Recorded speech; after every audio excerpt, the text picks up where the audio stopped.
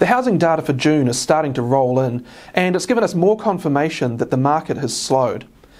The national average house price rose by less than 2% over the first half of this year. That compares to a 6% rise in the second half of last year. Now that slowdown is much in line with what we expected, and I talked about some of the reasons behind that a few weeks back. So this week I'm going to delve into some of the interesting details of the housing data. The first thing to note is that there's a lot of variation across regions.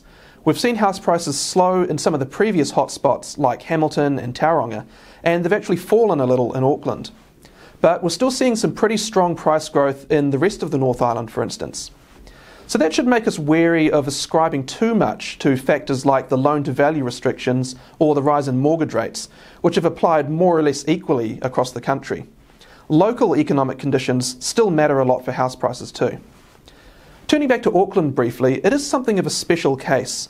It's the only region where there's a major shortage of housing, thanks to strong population growth and the low rate of building in years past. So it may seem a bit odd to see prices falling at a time of strong demand. Our view is that land prices in Auckland have been bid up strongly over the last few years on expectations about the development opportunities that would be opened up by the city's unitary plan.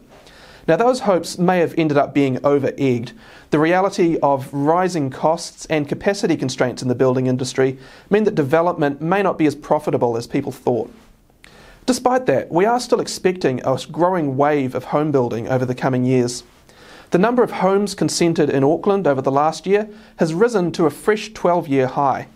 And more generally, the latest survey of business opinion showed that confidence in the building industry still remains at a high level.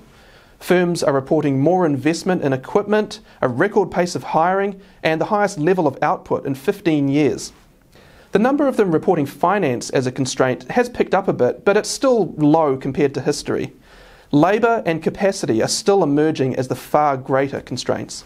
Talk to you next week.